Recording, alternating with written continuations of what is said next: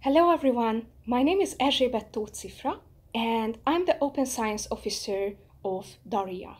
DARIAH is a European research infrastructure consortium dedicated to arts and humanities research. And in this video, we are going to have a look at how open access works in the humanities and what are your options as a humanities scholar to publish your work openly. So, one question I receive quite frequently is whether open access in the humanities is that different from that of the hard sciences. And I would say the answer is both yes and no. No, because of course it operates along the very same values of democratizing access to knowledge by leveraging on present-day technology. So, usually working with artifacts that belong to our collective cultural memory, we humanities scholars are very well aware that knowledge is not an exclusive property of academics working in ivory towers. But on the other hand, there are certain community practices in the humanities in terms of language diversity, in terms of publication formats, in terms of complexities with licensing and intellectual property, but also in terms of funding models that define our priorities and directions for future innovation.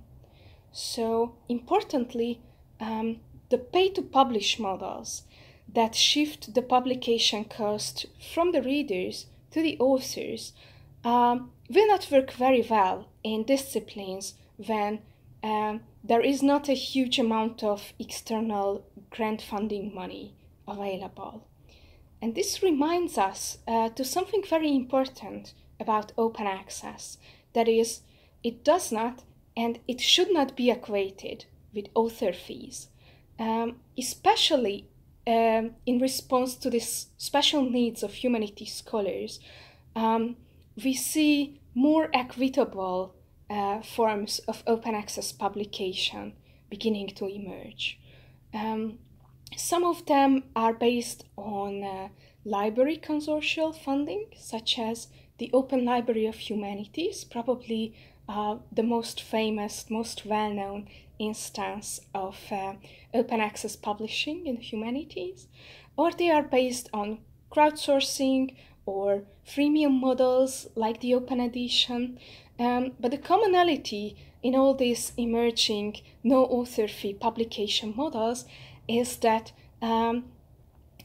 libraries or institutions or ministries or other funding agencies make collective investment in the publication infrastructure itself instead of simply paying for the publication costs to big publishers.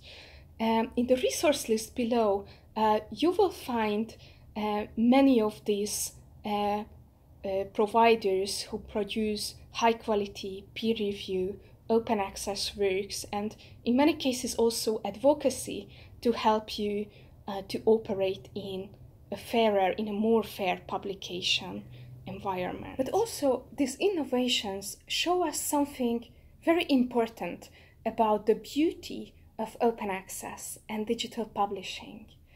That is, gaining a broader readership is probably not the only favor open access does to humanities scholars, but it also enables us to leverage on the available advanced technologies to open up a much bigger and much wider part of our research processes than just the sum of our conclusions. For instance, by linking back to your primary resources, you can clearly indicate where these sources end and where your interpretation or annotations or enrichment starts. Where are the uncertainties in your material? But open access also allows you to open up your manuscript or book to open annotations, allowing others to contribute to your work. You can also add multimedia, 3D visualizations, interactive maps, complementary material that you could not fit into the print version, or a collection of musical notations. You can link your data.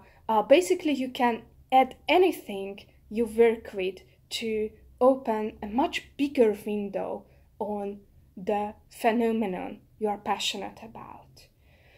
Some of the bolder experiments, the bolder instances, experimenting with the life of scholarly monograph in this digital age really pushes the boundaries of what we conceive of as a monograph these days. They result in living scholarship that is developing even after publication.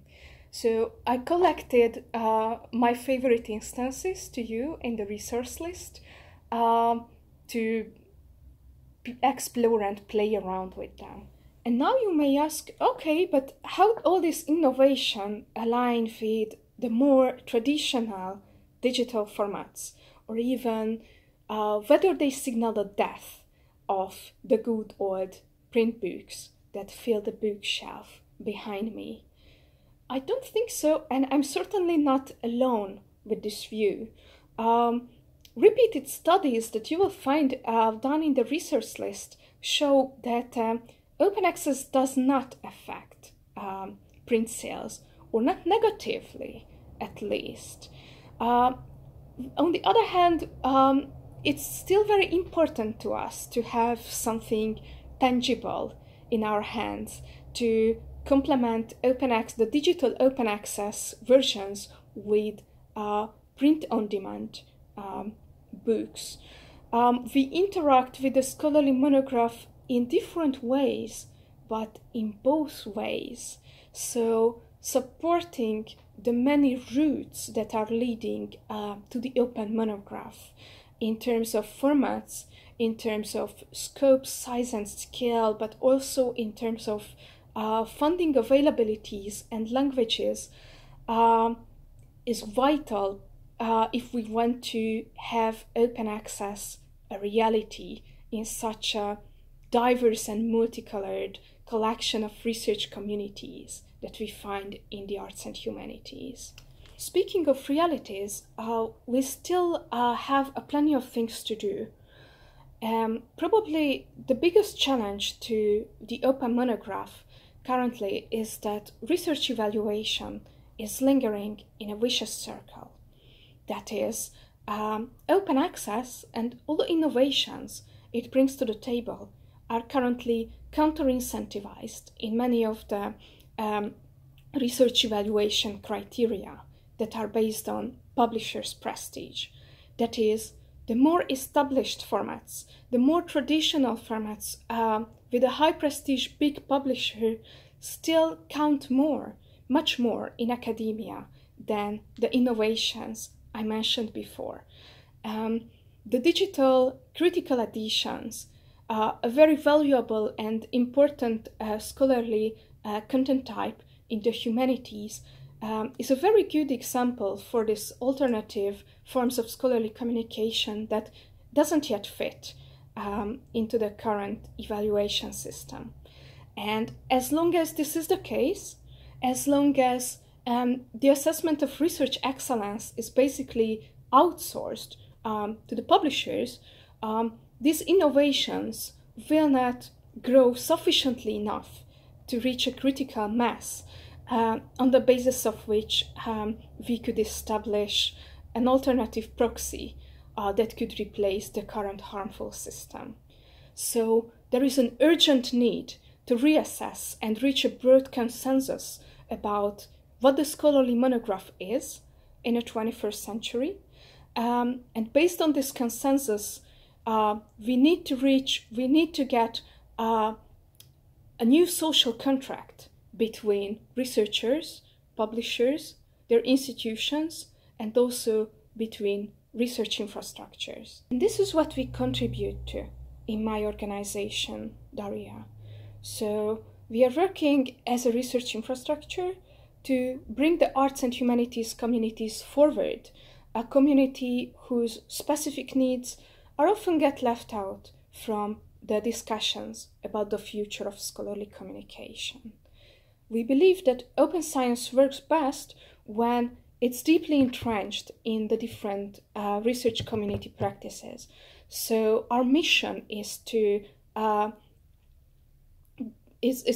build bridges between the core values and principles of open science, such as transparency, equality, cognitive justice, and knowledge creation, and the everyday research practices of a wide variety of arts and humanities disciplines. We never really had this wealth of networks and tools and possibilities for collaboration at our fingertips. So let's use them. What kind of scholarship I want to be a part of? What are my expectations towards a book, both as an author and as an editor? How I want my readers to interact with my scholarship, and how do currently available publication options and the policy landscape help me or impede me in doing so? How about the independent life of my book, how its long-term availability will be guaranteed, and how it will find its way to the audience? Thinking through these questions will take us much closer to find the publication setting that fits best to our research. If you're looking for this, I will recommend you to first check out what is available for you locally. Visit your subject librarian. Librarians are quite strong allies of us anyway, and figure out together whether there are publication grants, membership options, or special publication outlets available for your institution. University presses are increasingly producing high-quality, peer-reviewed open access monographs, in many cases with no fees for the authors of their institutions. But even if you don't have such open possibilities available, you can browse the biggest collection of open access books, the Directory of Open Access Books, DOAB, to learn more about open monographs and available providers. On the other hand, we are well aware that having your first monograph published open access is not an easy thing to do in the current research evaluation climate. Some might even say that it's a little bit of a mission impossible, and we should not close our eyes over this. But I find it really important for you to be aware that even if you publish at a non-open publisher, you almost always still have the option to share at least some version of your work openly via self-archiving. Sometimes it only takes a question to your publisher, for instance, by pointing out your funder's requirements. But even more importantly to this, I want you to be aware that being an open scholar is not something black and white. There are many shades, there are many flavors, there are many modes to be an open scholar. Keep exploring them to learn which ones work the best for you, because after all, it's about your work, your scholarship, and your ideas that are important and deserve to be open.